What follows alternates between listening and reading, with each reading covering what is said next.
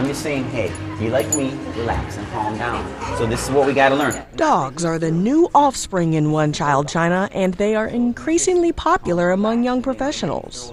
A lot of people are seeing these dogs, especially these more beautiful breeds, huskies and golden retrievers and Labradors, and wanting them. And then, of course, their friends and family telling them, how joyful it is to have a dog. Until recently, dogs in China were more likely to end up on a family's dinner table than playing in their living room. However, in recent years, the pet industry in China has blossomed and is predicted to double by 2017, becoming a $2 billion business. From upmarket canine spas to professional dog trainers, many dog owners are sparing no expense when it comes to pampering their pets. Still, traditionalists view dogs with suspicion.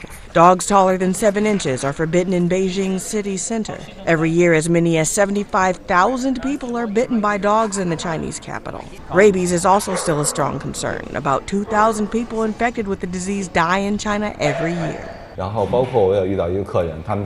This pet park manager says the biggest problem is the lack of basic training that both dogs and their owners receive. He says more training would go a long way towards improving the status of dogs in China. I believe definitely it's on the forefront, and it's going to be changing drastically in the next probably 5 or 10 years.